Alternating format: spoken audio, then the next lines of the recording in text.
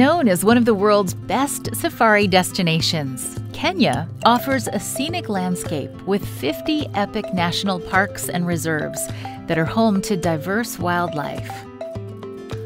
With a population of 54 million, more than 60 languages are spoken in Kenya. Kisii is about 300 kilometers west of the capital of Nairobi and is home to the country's first Adventist school, the Mawara Adventist School for the Deaf. This school was started by a man who became an Adventist in 2012. It was difficult for him to run the school on his own, so he gave it to the local Adventist leadership. The leaders accepted the school with a vision for the future.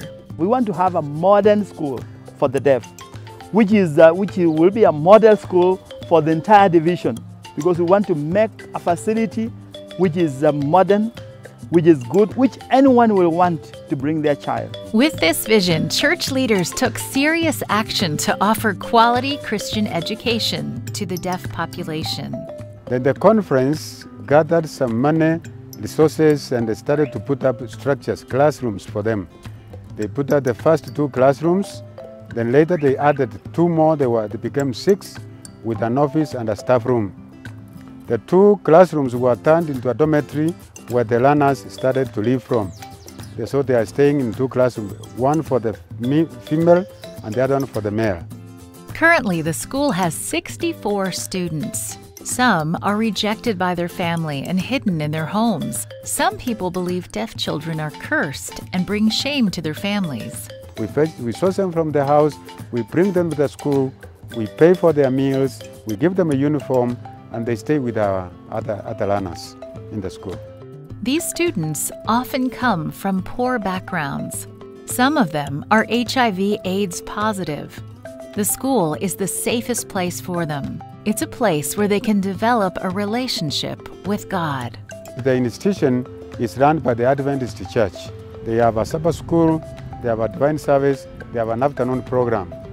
They have midweek prayers, they have Friday Vespers. So it is organized in such a way that the learners are nurtured spiritually by the teachers. We thank you because we are being taught very well. Our teachers teach us very good. They help us to know about Jesus and to learn about the Bible. Every school has its challenges. For this school, the challenge is to complete the construction of a new dormitory that was halted due to funding. In school here, presently we have no dorm, but dorm in school under construction. Presently, the dorm is soon about to be finished. They currently use one of the classrooms as one for girl child, another for the boy child, to accommodate them for the sleep for the night. But the room is too small. So we have tried to make much effort to make our dormitory complete so that we can move the beds to our large space dormitory.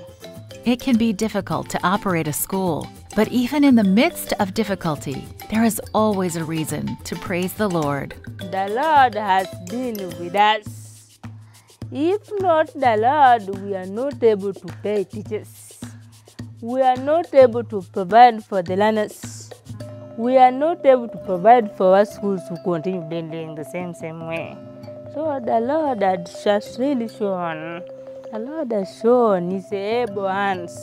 Part of your 13 Sabbath offerings this quarter will help finish their dormitory and build a multi-purpose hall so students can have a safe place to study. Thank you for supporting mission offering for this school.